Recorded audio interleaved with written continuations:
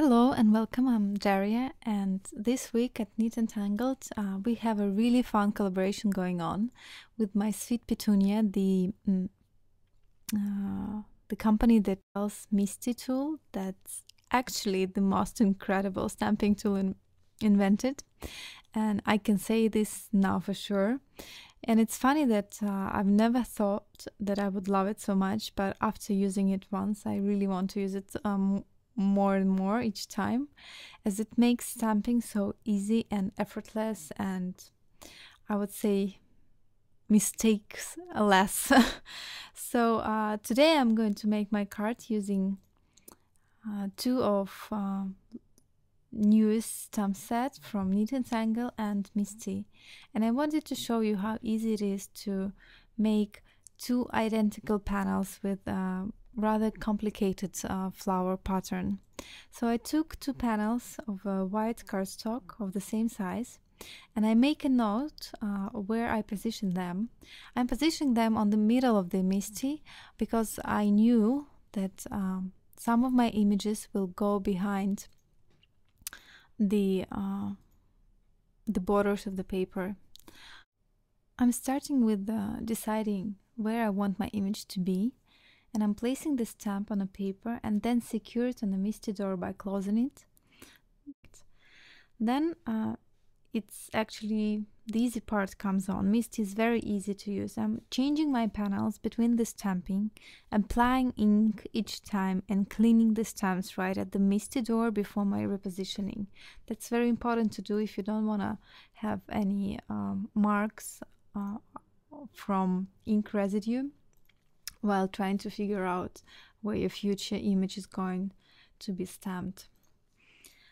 It's also easy to do multiple stamping, like I'm doing here. I'm placing the biggest flower, then the leaves, then some dots, and then I will add some smaller flowers from this set. And you can see that once I'm satisfied with their position, it becomes really easy. It actually may look like it took some time, but to say the truth, it took me only about 10 minutes or maybe less to stamp both of the panels using MISTI. So it's quite a time saver, I would say.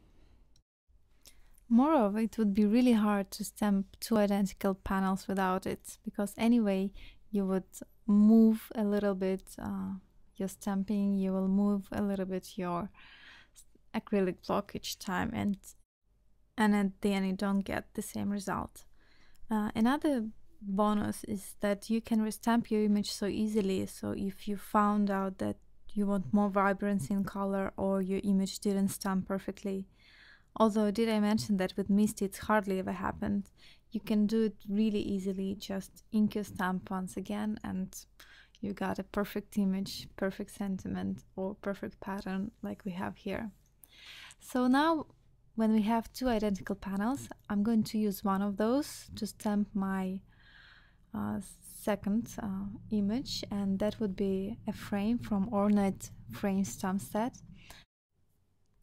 And that's a stamp layering set. That means that you have 3 stamps for each image to achieve more in-depth dimensional look for your final project. So that's what I'm going to do. I'm going to take each of the image and stamp it with different shades of lilac colors, from lighter to more darker one. It's really easy to line up. And when I'm done with stamping, I'm going to take coordinating dies and die cut my frame. I secured the die with the help of washi tape and cut it through my die cutting machine.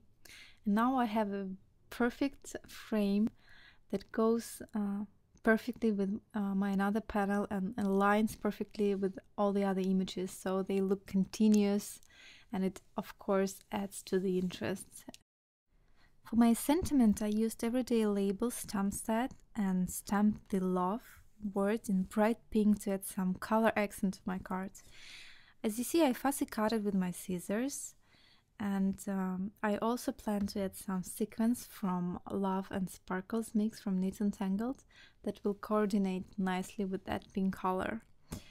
I also cut a strip of silver metal paper to add some interest to my card. Now I'm adhering it with the help of double-sided tape, and I'm going to use the lines on my mat to align it straight and perfectly on my front panel. I've decided to pop up my frame over the front panel, and I'm going to do it with the help of foam tape.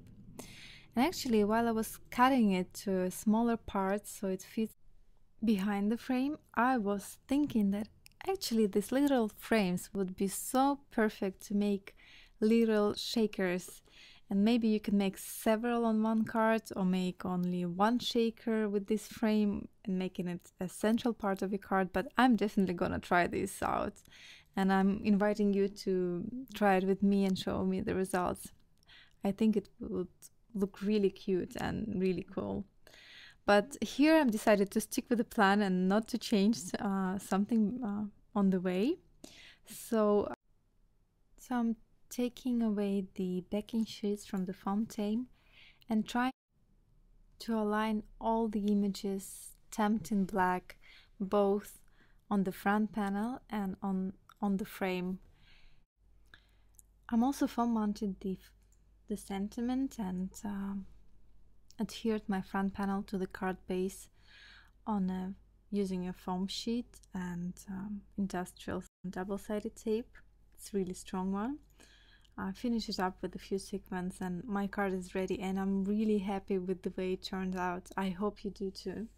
Thank you so much for watching, and don't forget to check out the Neat&Tangled blog for your chance to win a MISTI tool, and stop by and leave a comment at My Sweet Petunia blog to win a $100 certificate to Neat&Tangled store. And all week long our designers are going to showcase more ideas and more projects using both of these products, and also offering either a $15 certificate to the store or their favorite stamp set.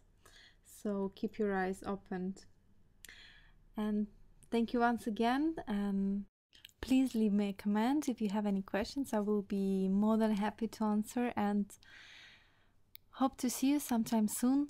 Have a great day. Bye.